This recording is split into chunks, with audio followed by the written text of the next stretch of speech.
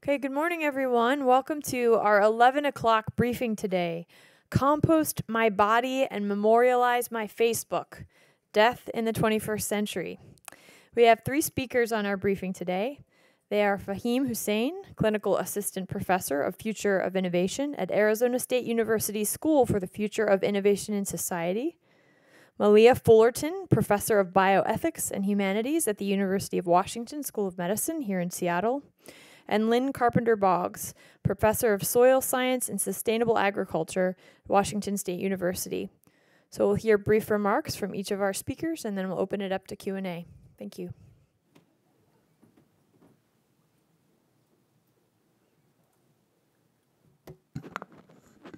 Hello, everybody.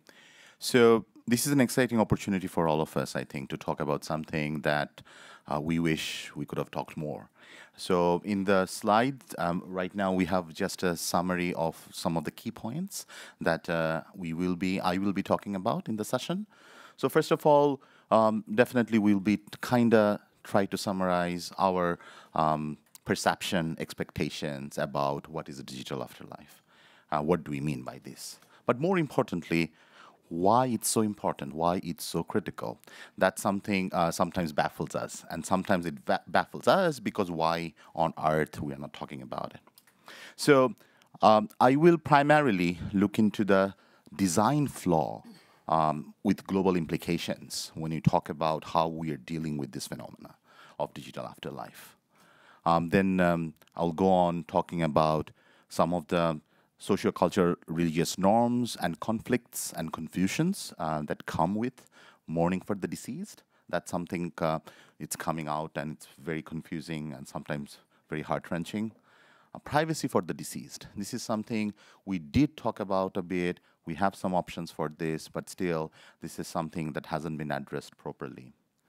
But more importantly, to talk about this emerging new world order, where we are talking about geolocation-based governance, but at the same time, this emergence, rapid emergence of these data czars, where we have these amazing, powerful companies coming up with services for the people, but at the same time, they're having properties as our digital data, our private data, during our lifetime and after our lifetime. So how things are playing up when we are talking about this different kind of citizenry, different kind of citizenship, online, offline. That's something I think we need to talk more. And then within this world order, it's also important to talk about where is my voice as an individual, as a citizen of the world, of a country, or a republic of X, and this X is a digital service. So how do we actually fathom this, how we are dealing with this kind of identity or the identity crisis?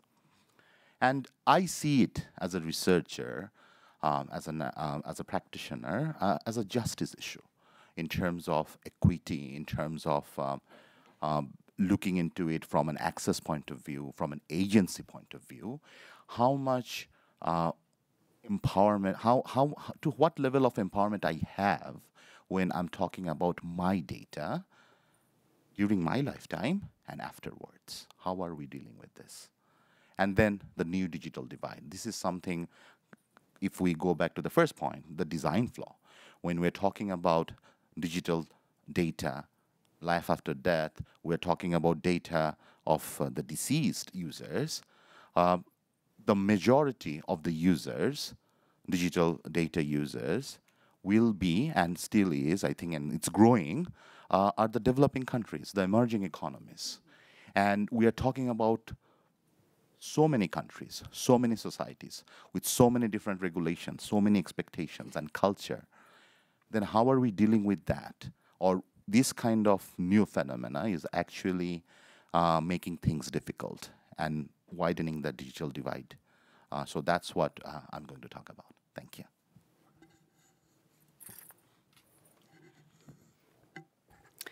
Good morning, everyone.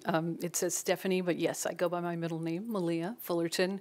And I, as part of this panel this afternoon, am going to be talking about sort of an analogous problem, which is not our digital afterlives, but our genetic afterlives. And when we think about our DNA, it's intensely personal. Ever since the completion of the Human Genome Project, we think about our information as though it's in some way an extension of ourselves. In fact, that's an overly deterministic way of thinking about it, but still our genetic information is very, very detailed, very personal, very unique to us. And DNA as a macromolecule is astonishingly persistent. We can find it in fossils, and we are doing things in terms of our processes and our practices, in terms of direct-to-consumer genetic testing, in terms of our clinical genetic testing processes, in terms of research and asking people to participate altruistically in research, and also in forensic genetic testing, where we're increasingly inviting people to actively give up a bit of their genetic material to participate in these social practices. And we very rarely, I think hardly ever. In fact, I had not thought deeply about this problem before I was invited to speak as part of this panel. We very rarely think about where that DNA goes after those tests are done. And so what I'm going to be talking about in my presentation is DNA is this amazing thing. It's very personal to us. We also share it with our biological family members. And we don't currently have a set of kind of a broader societal or even global consensus about what we should be doing with that information after we die and move on. And yet our genetic material is being maintained in collections of biospecimens, biobanks, biorepositories. It's being held by for-profit companies in the context of direct-to-consumer genetic testing practices. It's being developed and contained in hospital settings from the context of genetic testing and medical practices. And in some cases, what happens with that information after we die is very unclear. It's legally very unclear. In the context of healthcare, we have privacy protections, at least in the United States context, which protect the privacy of that information for a certain number of years. But mostly we don't have legal or regulatory protections. Mostly our rights and interests go away after we're gone. And yet, there might be reasons why, in particular, our closest family members would like to have access to that information for medical reasons. For other reasons, we might wish to have our information be known to our family. And so we need to begin to start thinking about these practices now, even if we don't think we have directly, actively consented to a genetic investigation. And maybe most of us have not in this room. Almost all of us will be invited to participate in these kinds of tests and exchanges of information at some point in our lives. And so we need to be thinking about this now, thinking about how we want to dispose of this information, what practices and processes, how we want our preferences to be made clear and known, and who we would wish to get this information after we are gone. And that is what I am primarily going to be talking about in my presentation today. Thank you.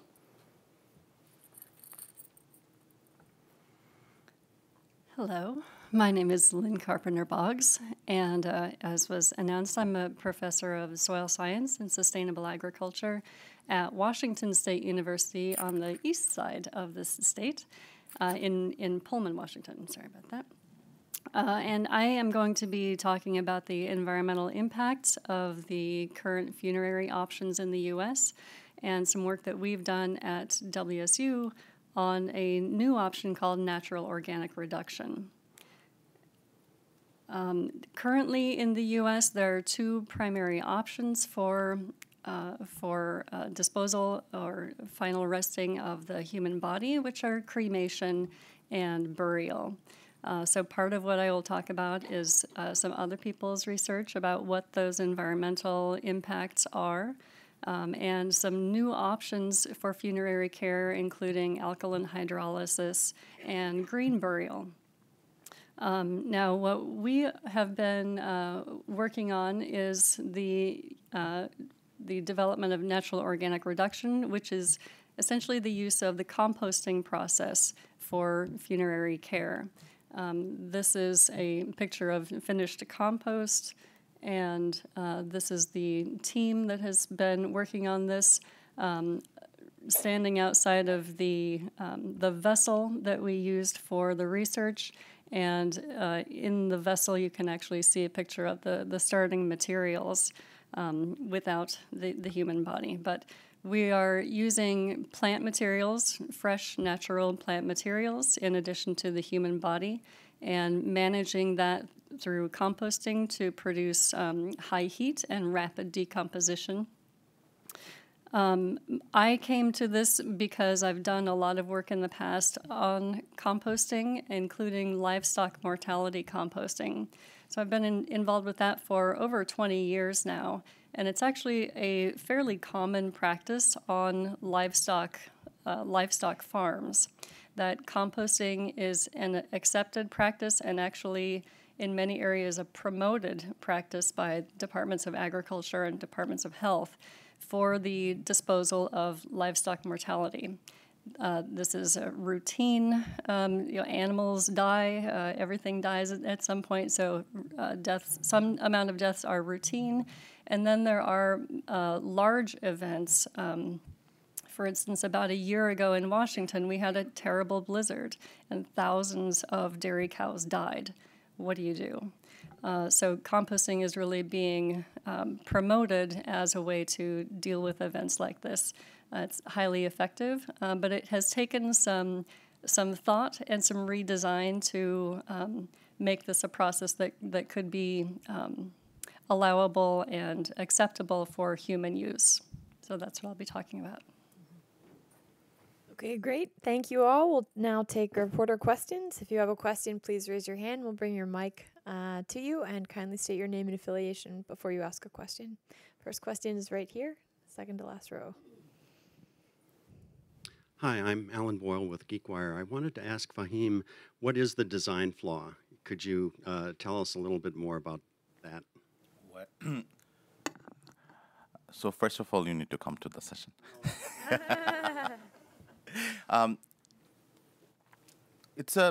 There are many design flaws. But first of all, imagine this. I'll just give you a normal example, like a simple one. Why do we use antivirus softwares? Because we know there's an issue with this. There are problems, malwares, and so many other things.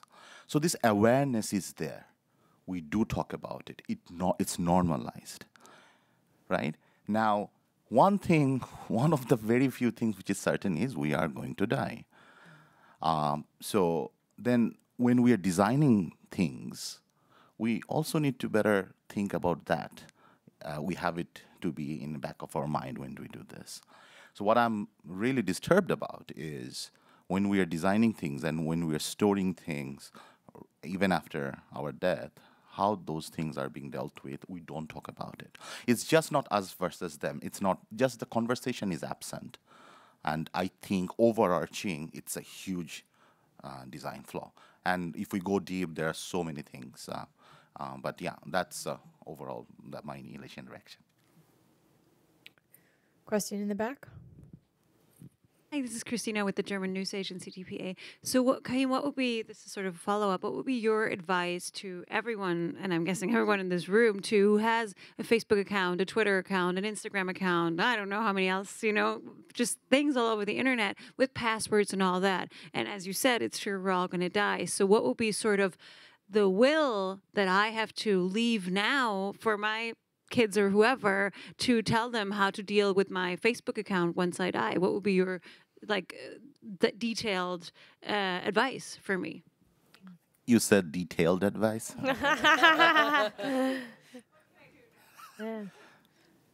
So there are it's a money-making opportunity. I'm not sure whether I should give you the So there are several layers of things that add to this complexity. First of all, we should talk about it. That's simple. we should talk about it. And whenever, imagine there's a new app. Imagine there's a new, social media, and we are all jumping into it. And then, first of all, I think we should ask, hey, what's their policy on this? Let's talk about this first. What's absent here is one of the design flaws is also that we, the citizens, the users, don't talk about it. We don't individually, collectively, we don't have to, we don't raise our voice, we don't raise this issue. That's something I think we should do this. Now, when it comes to the solutions, so there are different layers, right? So first of all, I think the existing solutions, if you search for it, you'll see these are just password keepers, and that's pretty much it. Most of the service providers, they're claiming that they're having solutions. That's what we are looking into. But it has to go beyond that, right? So first of all, I think there should be more open public conversations. Second, I think the public policymakers, they should be involved in these conversations. I think we are better off when we are in the global north, or we are in the different countries where at least we are talking about it right now. 46 states within USA have some sort of law. It was not there 5, 6, 7 years ago. But the laws are definitely not far from perfect, but at least we have some legal aspect to deal with. But we can improve on that, definitely. That's legal option. Number 2 is service providers. It's more important for us to not to talk, but when we are designing things, we need to design responsibly. So responsible design is just not about open source or so many other things. This needs to be taken into care. And number 3 is about consent. So imagine if we are looking into leaving things for your children or something like that. So I think the conversation should go beyond that. And whenever we are using data, as we are looking things, I think it's also very important. We were talking about it offline, that we also need to ask our minors when we are using their data that how to use this, and we should not ignore that. I definitely did not answer your question fully. We can talk more about that later. Can I just jump in? Can I? Yeah. So Fahim, can you talk a little bit more? I agree with you that consent is incredibly important, and yet we all click those accept things all the time, right? I mean, I think consent doesn't work in the digital context right now. People have a right to express their preferences, and yet they rarely choose to do so, right? Because they're so anxious to get to the activity, the app, the data. Consent does work, maybe not in the present terms and conditions format. And that's, again, I don't want to be this guy named as the design flaw, but what I really want to say is terms and condition, the way we're doing things is not the right thing to do. I had the privilege as a professor to assign my students the things that in many cases I don't want to read, but don't quote it to my students. So so I had assignments in different times where my students read those terms and conditions. Some of them are like horror stories, like seriously. So I think we need to do things right on there. Then consent should work. Great. Okay, so we have a question here in the front row, and then one near the back. Hi, Sarah Napton from The Telegraph in London. Question for Stephanie. Could you just spell out the specific dangers of keeping genetics after death? What might be the potential horror stories that might happen? Because, is there a chance we could be exploited after death through that? It's not clear what the horror stories are, and I sort of want to kind of push back on horror stories. There are definitely ways in which our genetic information could continue to be used that we might feel uncomfortable with. So in a direct-to-consumer genetic testing context, for sure, our information could continue to be used in the context of the kind of relational exercises which are currently being done, like in 23andMe, finding relatives. And so what would that mean for a near or more distant relative to locate us via our participation in a direct-to-consumer genetic testing product long after we are gone. You know, is that a horror? I mean, I think it's something to be concerned about and interested about, the fact that our genetic information can be basically commodified and continue to create and generate a commercial product long after we are gone, I think is something people should be cognizant about. In the research context, it is possible that our genetic information could be used to ask and answer questions that we ourselves did not give permission for when we were alive and that we would be uncomfortable about. That is already the case. It's already that can happen right now while we are alive, and many of our research processes are pushing us towards broader and broader forms of consent so that we have less and less say in how our genetic information will be used. But even the little bit of say that we do have effectively goes away after we are gone. Will it harm us directly? No. Would it harm our close relatives? Probably not. Is it creating a form of dignitary harm where we would truly be objecting to the ways in which our data and conclusions that are being drawn from our data? Absolutely. So those are the kinds of concerns that we are aware of right now. These are the kind of, I won't call them mundane. I think they're incredibly important concerns. They're concerns that why individuals from some faith communities, and I want to put back on the table, this is an exercise from the Science, Ethics, and Religion Division of the AAAS. There's some faith communities would have objections to, and why people of some religious backgrounds might be less likely to want to participate in genetic testing or have their genetic material exist after their deaths. Those are the kinds of things that concern me and concern other scholars in this space. I had a question in the back, and then we'll come up front here. Hi, Emily Davis with the NASW Travel Fellows. My question is for Lynne. Given where the process is at and the reactions you've had to it, how far away do you think natural organic reduction is from being an accessible, kind of normalized option in the U.S. alongside cremation and burial? Thank you for the question. Before I answer that, I want to acknowledge that we are utilizing lands that are traditionally the home place of the Duwamish people that are now part of the Tulalip tribes. We've had overall very positive response to developing this option. I am continuing as a research advisor to a public benefit corporation called Recompose, which, as far as I know, is the only company that is developing a facility to do this, and it's actually going to be in South Seattle. And there is still a bit of research and development happening to convert this into a fully commercialized process. And the timeline is for that facility to open in about 1 year from now. Okay, we had some questions in the front row, I believe. Oh, sorry. And you also asked kind of around the country. So there currently is legislation moving in Colorado and California to also legalize natural organic reduction.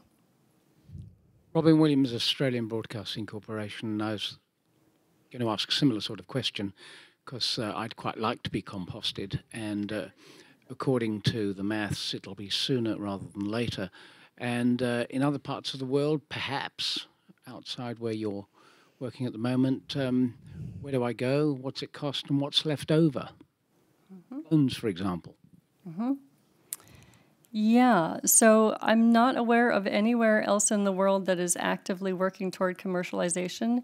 We have had conversations with legislators in the Netherlands that are quite interested, but so far no legislation has been introduced there. And actually, I had some contact from South Korea also, but I'm not up to date on again, where they are in the legislative process. Cost is going to vary among facilities. So it likely is going to fall in somewhere in between the current costs of cremation, which is in most places the low-cost option of $1,000 to $2,000, and burial, which itself has a high range in how much people spend. So the average in the U.S. is about $8,000. So likely somewhere in between those. What's left is this. I don't know if can I roll back. Is this soil-like material? I don't know which direction I'm going. Any bones left? So in our pilot study, there were bones left. We got to full skeletonization and some disappearance of bone.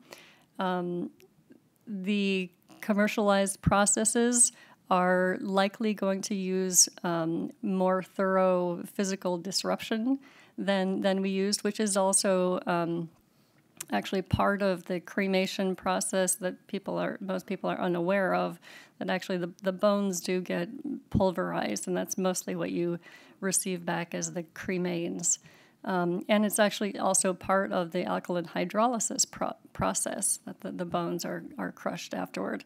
So in this, there will be some manner of further physical disruption, likely during the process, so that what comes back to the family is very, very acceptable, and no visible signs of their loved one. Another question in the front row here. The microphone is coming to you. Thank you. Hiya, I'm Vicky from the Daily Mail. I just wanted to ask about Facebook. You talked about a design flaw. I'm wondering why it matters if somebody's Facebook page is still up after their death. What's the concern about that? I'm assuming it's me. Yes. I intentionally don't want to talk about any specific social media applications or providers, because sometimes I think it's just focused on that service only. It's a problem beyond that. But I will answer your question in a way that any given live account after our physical death, it can open up so many interesting opportunities. In many ways, what we are seeing here is, imagine you have an open account after your death and somebody else is using it, then she or he may use it for so many things that may not go with your values. So now, from the spiritual world or whatever world, you may be disturbed. That's something we don't know. But your keens, your friends and networks, that can be affected. So that's a social part of it. But more so, imagine somebody is using your social media account to actively, pretend that you are alive, and then start pretending data, accumulating data, start having, we also had a conversation about this, that my faked LinkedIn profile may have job interviews, offers, and stuff like that. And many of the things, imagine, I may do not require to go physically, so online jobs and other things. So long story short, I can have a fake me living happily ever after. Doing things that I absolutely have no idea. So then my children, my friends and families, they may have issues with that. And sometimes they may also question, and there is also a trauma issue with that's related with this, because I see somebody else is using my dead, say, friend's account or dead brother's account, and I have no clue whatsoever how things are. And then there's a contest, like we are saying he is dead, and that he's saying, no, I'm pretty much alive. So it's a very much confusing and a messy state. The question is how common is it? My research tells me, specifically I have conducted focus group discussions and interviews in different parts of the world, in South Asia, Southeast Asia. It's unreported accounts are pretty common. It's pretty common. No, I cannot comment on this right now, but it's not very rare. Let's put it this way. A question here, and then we'll move over here and here. Thanks. I'm Eva Regard from a Swedish Science Foundation, and I have a question for Stephanie. And I read a book about the HeLa line, in you're aware, the cancer line. Yes. Where the relatives, when it became commercially business, the relatives felt entitled to, or the right to have some stake at that. Mm-hmm. I mean, lots of DNR will make business. Have you looked into who's going to have the rights to the outcome of that? Yes. You're dead. Yeah. So thank you for that question. You're referring to the New York Times bestseller book by Rebecca Skloot on the immortal life of Henrietta Lacks, the originator of the cells that became known as the HeLa cells. And yes, it is absolutely true that that immortal cell line became a workhorse engine of biomedical research around the world, and that the family received no financial benefit as a consequence of that. And that was some of what was written about in that book, and that was some of what was upsetting to her family. But as I talk to students about that case, and I talk to lots of people in the public, what was more upsetting for family members in that case was not that money was being made and that they were not getting a piece of it. What was more about the fact that the researchers at Johns Hopkins University continued to interact with the family, continued to collect additional specimens and genetic information for many years without fully explaining how valuable their mother's data was. And so this gets to this issue that I talked about earlier of sort of these are non-commercial, non-financial harms that many families feel about the ways in which their family members' materials could be misused, mistreated.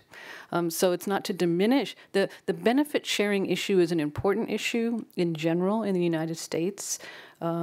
You have no financial interest in your biological specimens once they are contributed to a research process. Basically, they have left your body. You have no claim over them. This has been challenged multiple times, and that continues to be the way we legally understand. But I have heard members of Henrietta Lacks's family talk about that material. They believe their mother's spirit is still in those cells. And so how we actually work with those cells and use that information as a research community, there are some profound implications that go beyond the commercial interests. Question here, and then we'll come over Thank here. you. Laura Sanders from Science News. I have a composting question. How far along are these experiments? How many bodies have been composted? And then how does it compare with animal composting? So are there special considerations that a human body would have that animals wouldn't? So I'm thinking of pharmaceuticals or human diseases or implants. What are those differences? Mm-hmm. Yeah, so the research that was done at WSU Pullman, we used 6 research subjects. And prior to that, Again, we've been working with livestock mortalities, even on site at WSU for about 12 years. And even within the vessel that we used for this research, we did preliminary testing with livestock to work on the process, within that infrastructure. And then since those 6 research subjects, there's been continued research using livestock materials. So there haven't been, and we don't plan to do more research with human subjects. The considerations are both, some of the considerations are social. So, for instance, when livestock composting is used on farm, some of the materials that are commonly used would be things like moldy hay or manures, which are clearly not materials that the vast majority of people would find acceptable. So we're using different starting materials around the body. The diseases, there's a large body of research on composting livestock, so most of what we know about disease breakdown is through that work. The vast majority of viruses and bacterial diseases are destroyed through composting procedures. One thing that there's not sufficient breakdown of is prions. So, for instance, in livestock, composting is not allowed for BSE, bovine spongiform encephalopathy, and so it wouldn't be allowed for people who have diagnosed Creutzfeldt-Jakob disease. Implants are something that are pretty uncommon in livestock and increasingly common in people. And I will say that different facilities will probably deal with those differently. It's very common, for instance, for pacemakers to be removed prior to cremation and sometimes even prior to burial. There are some other materials that are commonly removed because they interfere with or are hazardous during the cremation process. So there will be some materials that may be removed prior. And there will also just be essentially a sorting process, again, which is used in cremation and other processes. So before any material goes out to the family or would be land applied, there's a visual inspection and removal of those materials. So there is sort of actually a side to the funeral industry that already works with recycling those kind of materials. A question here, and then we'll come to the front. Adam Cohen with AAAS. Kind of a follow-up question for you, Lynn. With your 6 research subjects, how long did it take for the composting process to finish? What quantity of final material did you have? And do you have any estimates as to the environmental impact as compared to traditional burial, cremation, and even green burial?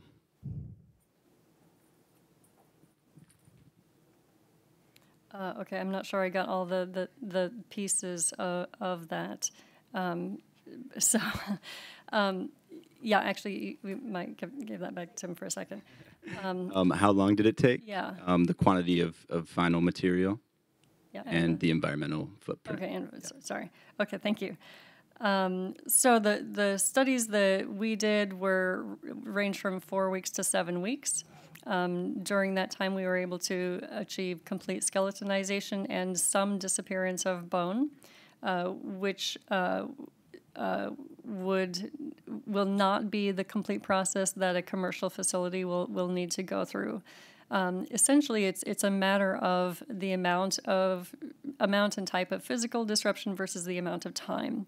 So whereas on a farm, they're much less concerned with time, they often go 6 months or more and allow full decomposition of bone through that. Commercial facilities, which will have higher infrastructure costs, will likely use some physical disruption to further break down the bones. Volume, in our studies, we were using between 2 and 3 cubic meters of plant material. During the process, some of that breaks down, so you're left with about 1/2 to 2/3 of the amount of material, so on the order of 1.5 to 2 cubic yards is what we were left with. So again, commercial facilities will be different. The current idea is that families may want all of that material or just a small amount. And in any case, there need to be local conservation areas that are ready to accept the other material that doesn't go back to families. Environmental impacts. There's been a preliminary life cycle assessment. Because there's not a commercial commercial facility open yet. That is all somewhat premature. So, in order to see what the entire process is, it kind of needs to be fully in place. So there will be some use of electricity for the turning and aeration. There will be infrastructure around it, so building and heating, and just for the room, for instance, for a funeral process. There is also a net positive, though, in the development of that soil-like compost material, which has environmental net benefits. So it is a multi-decadal carbon storage and improves soil health and plant growth. Question in the front row. Mike is coming.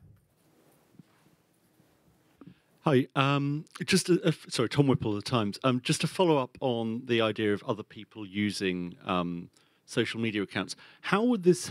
I could imagine sort of family members having access. Could you explain sort of the mechanisms by which this, in your research, this sort of happened, and you found sort of a bit more detail about how people have taken control of people's accounts?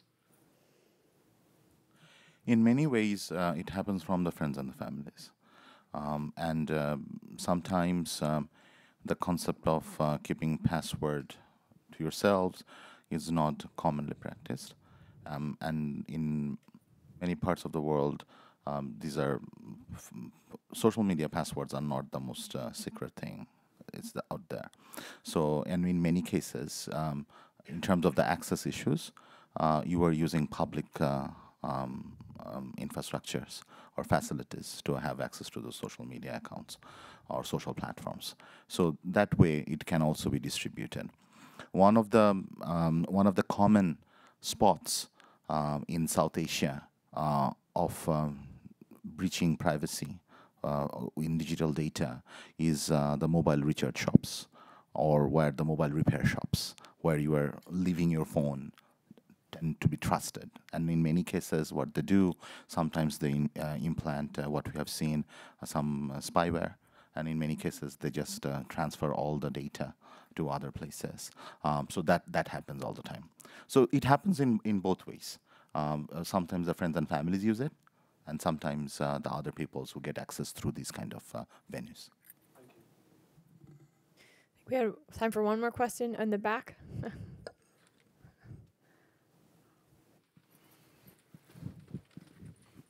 Sorry. This is just a very brief follow-up, again, for Lynn. We're talking about the material that the family gets. How regulated is it for the families what to do with that material? Like, can they use it in their garden or put it on their, you know what I mean? Like, are there regulations on it? Thank you. Yeah, so Washington State is the first state to legalize the natural organic reduction process, and the regulations are not yet finalized. So we're expecting those within the next couple of months, and we expect that the regulations on the final disposition of those materials will be the same as for cremains, so that they could be applied on privately owned property and certain publicly owned properties. So we've now reached 11:46. I imagine there may be other questions for these speakers, so we've made room 208 across the hall available if you would like to go over there and continue discussions. But thank you to all of our speakers. This was a fascinating discussion. We appreciate your time. Thank you.